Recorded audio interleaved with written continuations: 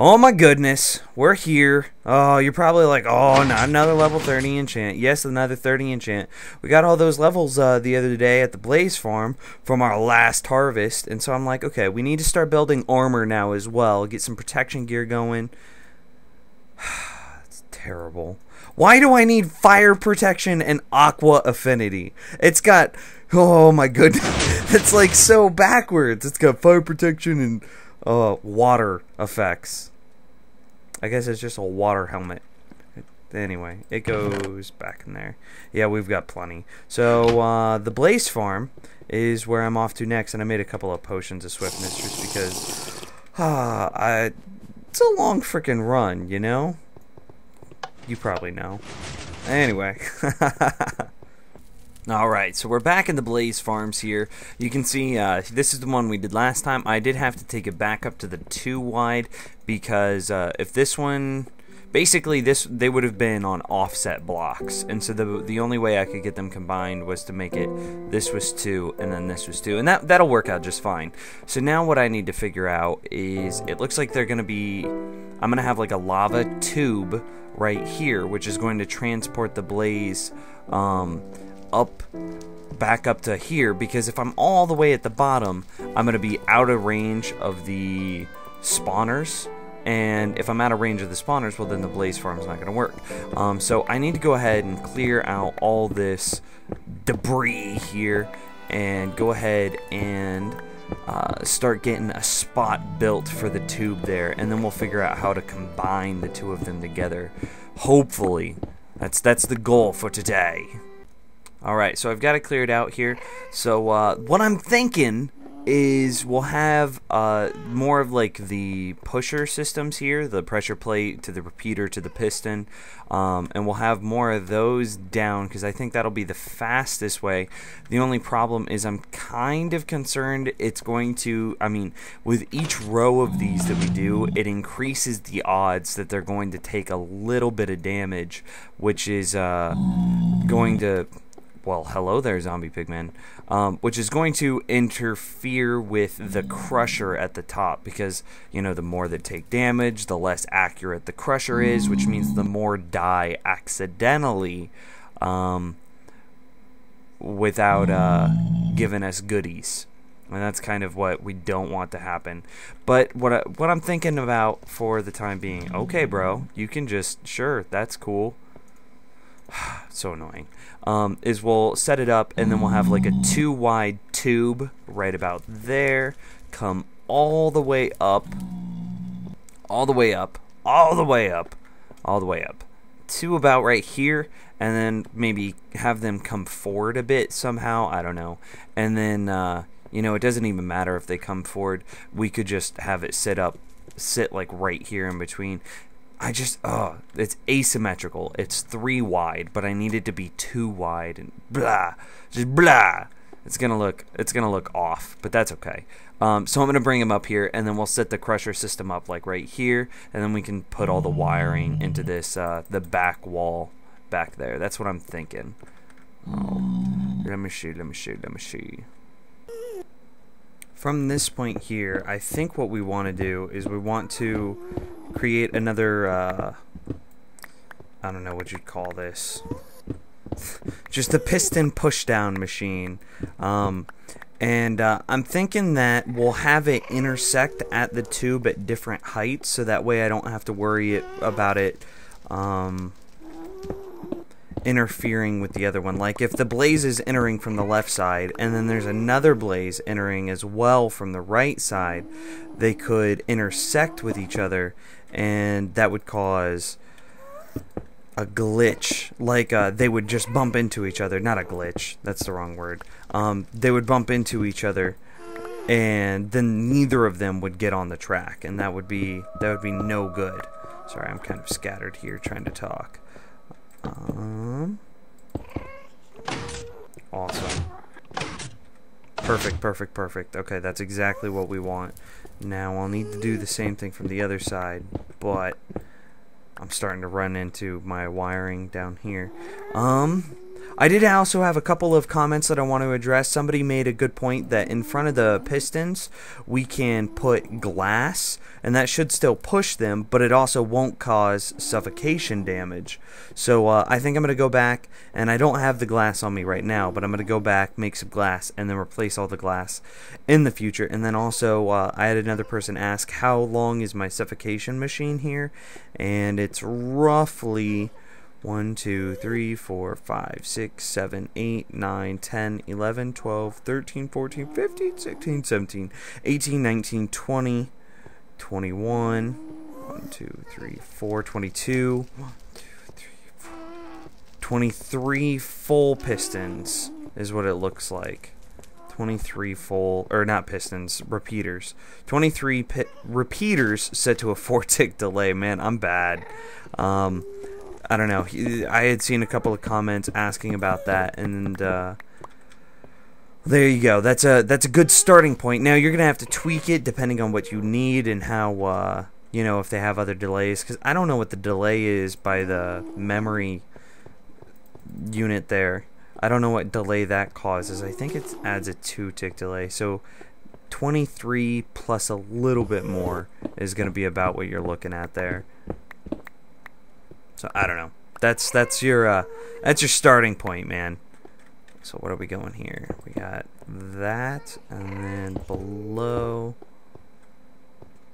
Yeah, no, I don't need that. I think. I keep making it wrong. I do need it here.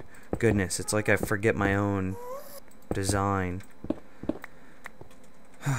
Okay, so now that would bring them in closer. Gosh, it's gonna be so hard to bring him in closer, because see, it's only gonna bring him in 1 each time we do this, and it's gonna add a huge distance to get him all the way to roughly right here, because it goes down 2 for each 1 we bring them closer.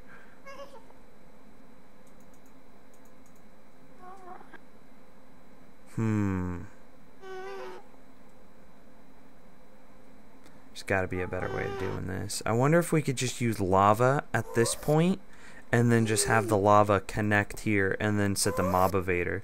So let me go get... I need some signs, don't I? I do need some signs. Okay, yeah, I'm going to go get some signs and then we're going to try this again. And hopefully the lava is going to work out better than all these... the piston repeaters pusher conveyor belt thing. And we're going to take a brief break from getting signs to take a look, or to we're in my tester world, and I need to see some stuff about blaze mechanics and how they behave in lava. So the primary goal here that I want to test is, does a blaze try to swim up in lava? Is basically what I'm looking for. If he has no other options, actually let's use glass so that way we can see. I was like, yeah, we'll use sandstone and we'll be able to take it'll look just like our Let's Play world. But no, that's not smart. So the thing here, as you can see, is we're gonna take a look and see if a blaze trying to enter, is he going to jam? And yes, it does look like he's going to jam.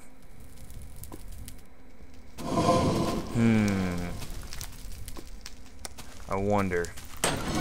Get out of here. I'm gonna toggle this. Thank you. And we're back. So what can we do here to encourage blaze? I'm thinking of a couple things here. We could put the glass over top, and then we could have a piston here. I'm typing this all in left-handed right now. And then let's go to redstone, and then lever, and then we could somehow have the piston block with a solid block here. And what that would do is, well, hopefully what that would do is it would push the, let's see if I can do it like this.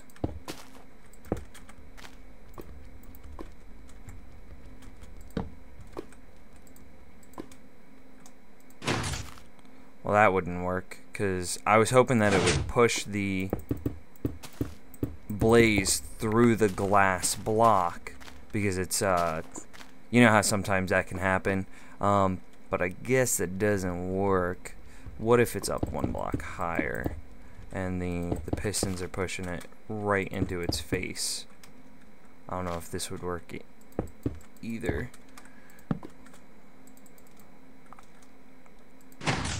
No, that just makes the world dark.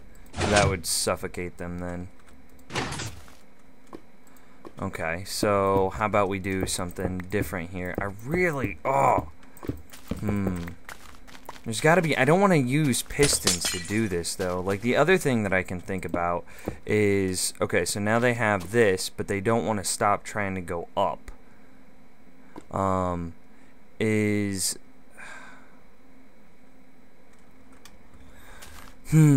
I guess I could do something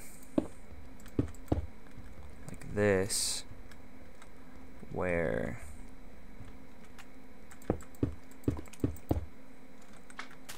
we have a piston facing downward and with some glass on it, and then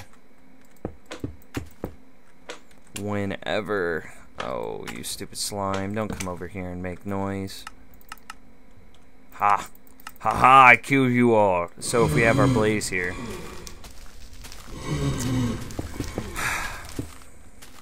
Get in the thing. Thank you.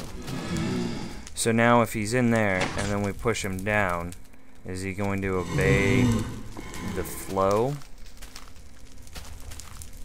No. It doesn't look like he's moving at all.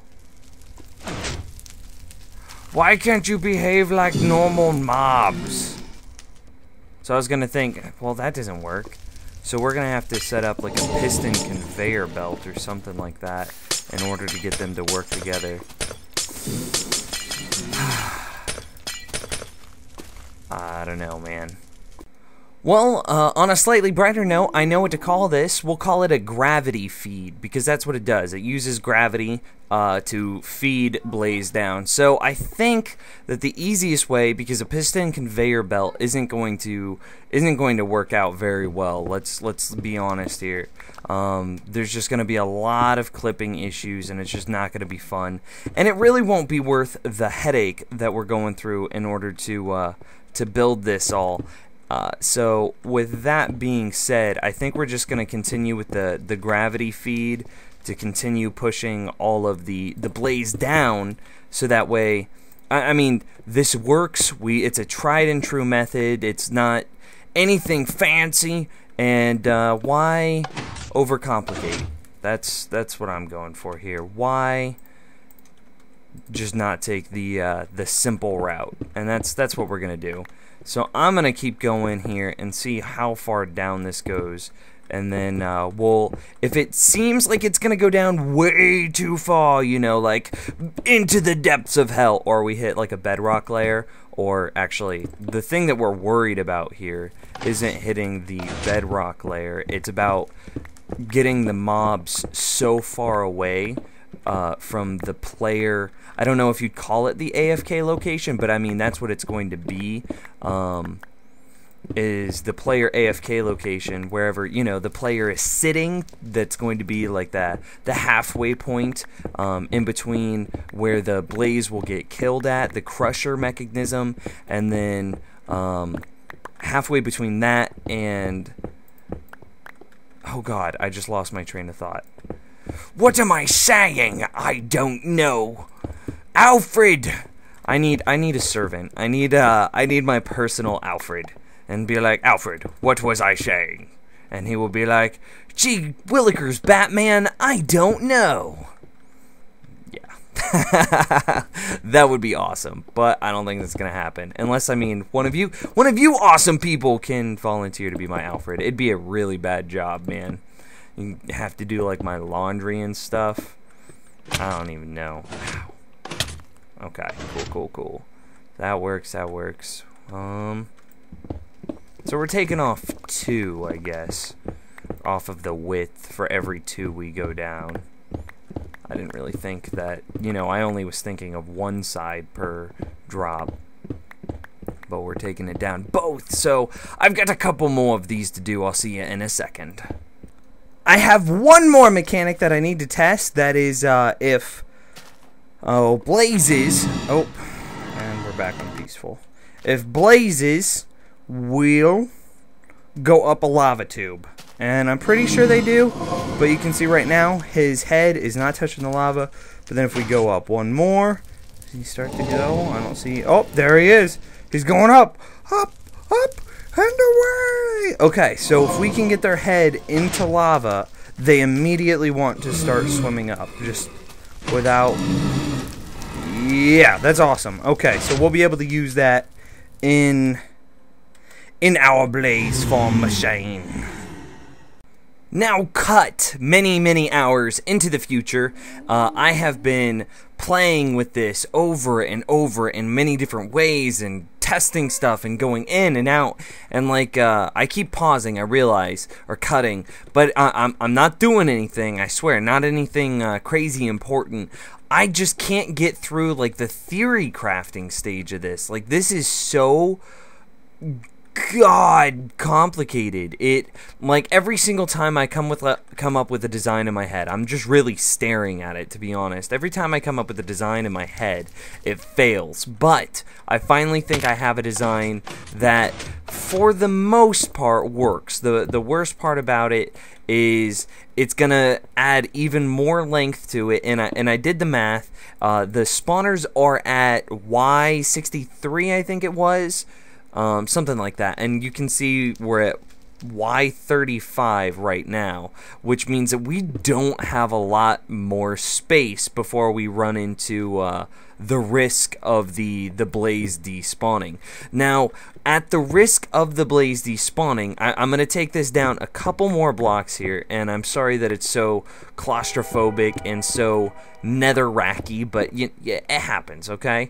So the thing I think we're going to do here is we're going to keep with the, oh god, what did I call it? The gravity effect, the gravity feed. Yeah, gravity feed. That sounds like some smoking apparatus for like stoners or something. I don't know. That's bad. Nims, don't say stuff like that. Anyway, so now you can see that as, like, this is the part I was having problems with. I wanted to come up with like a lava tube that went straight up, right? Well, as they would hit this block, they would fall. I wanted them to just get pushed into the lava tube.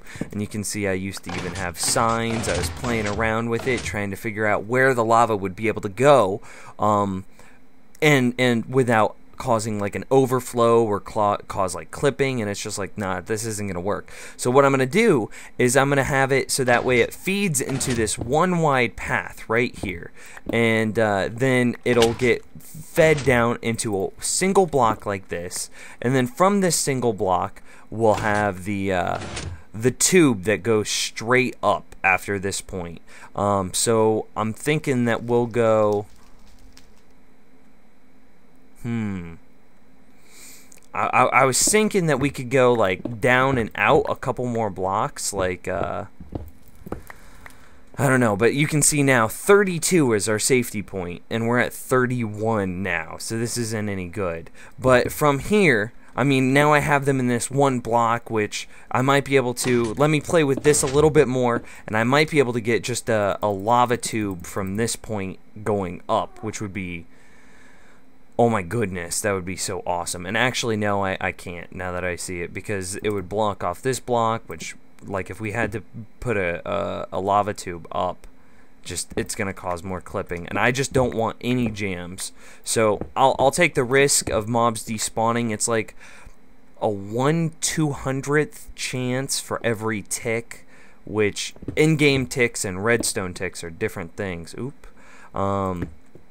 In-game ticks and redstone ticks are two very different things, and I think an in-game tick is like 1/20th of a second, which means that they'll have like in the 2 seconds that they're going to be out of this range, they're going to have like a 1 in 100 chance of despawning.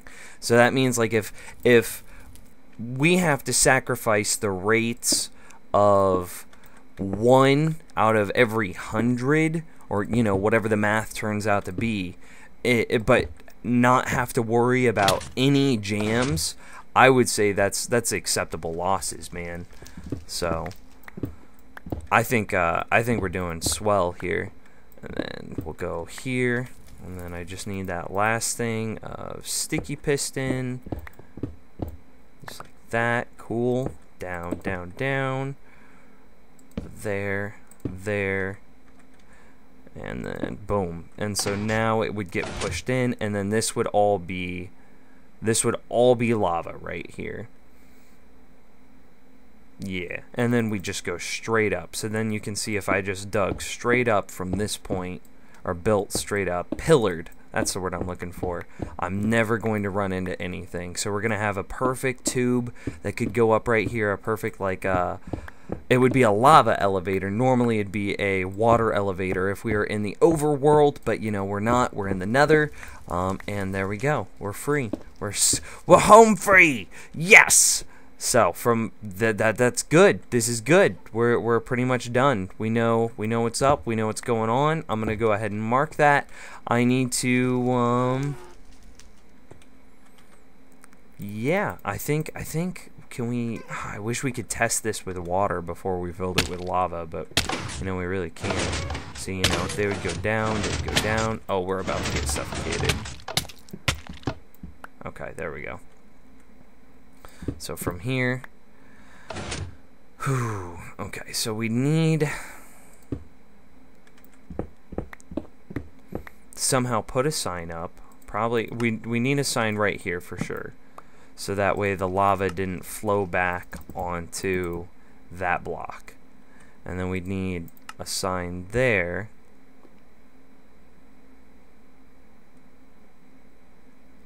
And then from this point, we'd, okay.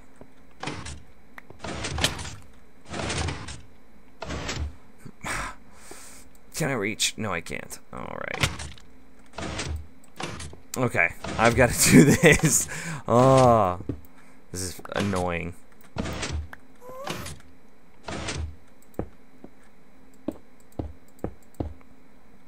Okay, so that would be a 2-block high fall, so awesome. That'd be perfect. Get rid of that, and I'll come back and I'll replace these all with glass like we talked about earlier, and I think this will work. Oops. Perfect. And then this would be lava right here, and then there would be a lava pillar going up. So I'm gonna go get a lava potion, a fire resistance potion. There you go. And we're gonna go ahead and start this, finish this build. You know, I hate to say it, but we're pushing the time limit. I'm gonna have to wait until next time to be able to finish this up. I wish we could have gotten more done today, but this has been such a brain teaser of an episode. I'm just, oh, I'm sorry that it wasn't more, but yeah, it happens. It happens. You know, I'm human, and I gotta figure this stuff out just like the next guy. I'm no Hercules with redstone. I wish I was. That would be awesome, you know. Just like bench pressing redstone like it's nothing with my brain, and then just tossing out cool, crazy contraptions just to give you an idea of how long that I've been here. All these mushrooms growing their own. All of them. Yeah. I had like 1 seed mushroom. You can tell, like, that was a red group, that was brown. And, oh no. Not my mushrooms! You son of a...